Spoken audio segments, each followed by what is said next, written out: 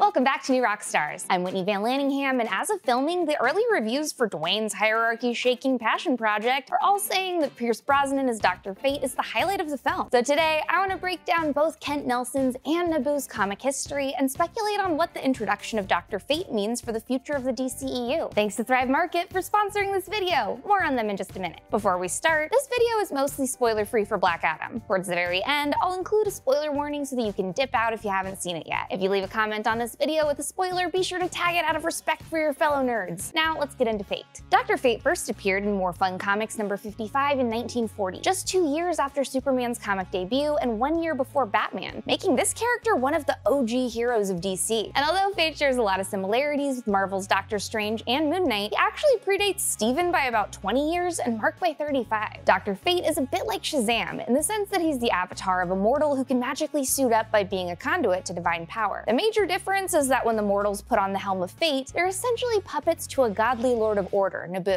No relation to Padme's homeworld, this dude is from the ancient planet Cilia. Despite being on Team Good Guy, Nabu is a bit of an a-hole and doesn't exactly care about the well-being and desires of his hosts, just stopping agents of chaos. The longer a person serves Dr. Fate, the more of their personal past becomes a hazy memory. Because Nabu's powers are tied to the helm of fate, there have been several hosts who have become Dr. Fate, sometimes even with multiple hosts fusing into one being. Sometimes it's a stepson with his stepmother, but that's a Freudian knot to untangle for another time. You ever watch behind-the-scenes featurettes on how crazy healthy actors have to be and start to think to yourself, well sure, if I had a staff of nutritionists and chefs, I'd be healthy too. Good news, being healthy just got a whole lot easier thanks to Thrive Market. Thrive Market is an online membership-based grocery store on a mission to make healthy living easy and affordable for everyone. Because look, let's be honest, unless you live next door to a health food store, you're probably not stocking up on chia seeds and kale chips on the reg, no matter how vegan, keto, low carbon impact you're trying to eat. Thrive sends products you choose to your door, making eating healthy easier than ever. Thrive Market can also help you cut your grocery bill by over 30%. You can shop for thousands of the best-selling organic foods and natural products below traditional retail prices.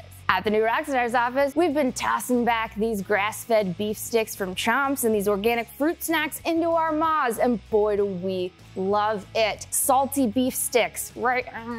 Little fruit snacks.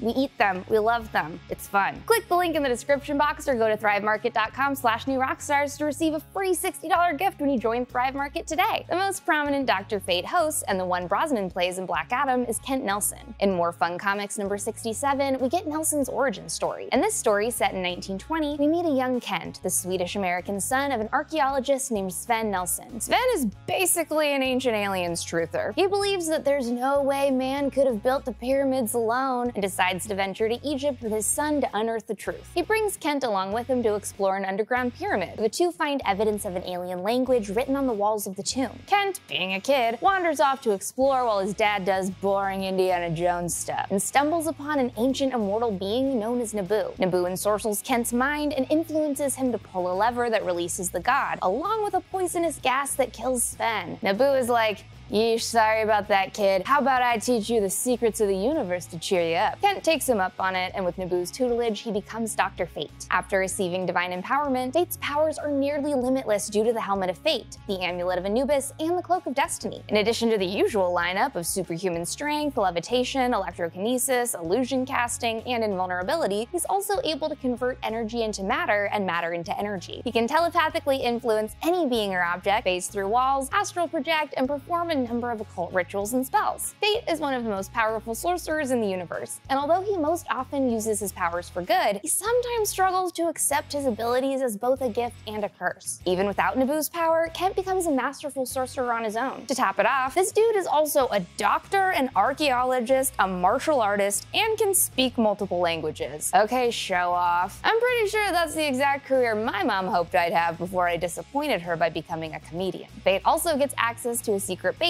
the Tower of Fate, an invisibility-cloaked tower in Salem, Massachusetts that houses numerous magical artifacts of power. As Kent adventured through the comics, Nabu's voice guided Fate as he fought on behalf of the Lords of Order against the Lords of Chaos. While traveling through Alexandria, Kent meets a young woman named Inza, and the two fall in love. Together, they fought supernatural entities in More Fun Comics, defeating a gallery of villains beginning with an evil sorcerer called Wotan in their first issue. A cool 30 issues later, saving the world with his dope girlfriend all the time just wasn't enough, so he enrolled enrolled in medical school. During World War I, Dr. Fate and several other heroes, including Atom, the Flash, Spectre, Green Lantern, Hawkman, Sandman, and Hourman, were persuaded by President Roosevelt to form the Justice Society of America after Atom saved his life. Fate and Spectre also managed to close a portal to the demon realm during this time, defeating the elder god Koth-Shugoth, the god of Wrath's powers. At one point in the early 40s, to curb Nabu's invasive control over his body, Kent made himself a half-helmet replica of the Helm of Fate, and instead drew his powers from the Amulet of Anubis and the Cloak of Destiny. Back in 2030 BC, Anubis granted Khalis, an evil priest, his most prized artifact, and he used it to enslave the people of Egypt for many years. Thankfully, Nabu thought that this was bullshit, so he confiscated the amulet and turned Khalis into a mummy. One of the cooler aspects of this particular artifact is that it has its own pocket universe. It's also revealed later to trap the souls of fallen Dr. Fate hosts. In 1942's All-Star Squadron number 23, Kent went back to wearing the Helm of Fate to revert to his full power in an attempt to find his missing JSA teammate Spectre. Not long after, the Helm of Fate was lost when it and the evil priest Kulak were thrown into infinite dimensions. Between this point and the 60s, Kent would use his half-helm persona sparingly, eventually retiring from crime fighting. At some point during this period, Kent was reunited with the Helm of Fate off-page, and was wearing it again when DC dusted him off for his in-publication return to 1963's Justice League of America number 21. In the 80s, Kent's relationship with Nabu interfered with his marriage to Inza, and Nabu's enemies, the Lords of Chaos, would use this to their advantage to manipulate Inza into breaking Kent's heart. In a bid to retain his power,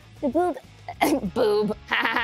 Boob. In a bid to retain his power, Nabu absorbed Inza into the Dr. Fate persona against her wishes. This was the first of many fusions we'd see of Dr. Fate. Kent would go on to team up with the Justice League for a spell until '87, when a 4-issue solo run would turn the Helm of Fate over to Erik and Linda Strauss, the aforementioned loyal son and the mom who stepped up. In this arc, the war between the higher beings of order and chaos entered a stage known as Kali Yuga. Kali Yuga, aka the final age of man, had the Lords of Order pull out from battling the Lords of Chaos in the hopes that chaos would destroy itself and order could create a golden age in its wake. This strained the magic keeping Kent and Inza youthful, and Inza began to rapidly age. Inza died, and before Kent was allowed to die himself, Nabu had him seek out a new host for Dr. Fate. Kent and Inza lived their entire afterlife within the Amulet of Anubis, until the 90s when Nabu decided to resurrect them into younger bodies. Inza would be the primary Dr. Fate persona for a stint before the writers reverted them back into a fused persona. In '97, Kent and Inza's Dr. Fate died to make way for Fate, Hold the Doctor, the spitting image of comics in the 90s. Fate's run was brief, however. Fast forwarding past DC's retconning of their multiverse because comics, the modern version of Kent Nelson is now alive and well, and shares the title and powers of Nabu with his great-nephew, Khalid Nassor. Khalid is the primary host of Dr. Fate, but his mentor Kent's extensive past with Nabu allows for him to tap into a portion of Nabu's power. Which brings me to the DCEU. Here's your spoiler warning, y'all. Click out now if you haven't seen Black Adam. For those of you that are staying, here's the deal. I won't get a chance to see Black Adam until tonight, so I'm unfortunately only working off trailers, promo footage, interviews, and prayers. That said, I'm pretty sure that I've got enough details to start theorizing. So, I've heard that, despite his commanding performance, they gave Pierce Brosnan the old Ben Kenobi treatment in this film. For all the Fate fans out there, I don't think that this will be the last we see of Fate or even Ken Nelson, however. Though this is probably the last time we'll be seeing Nelson as a living, breathing person.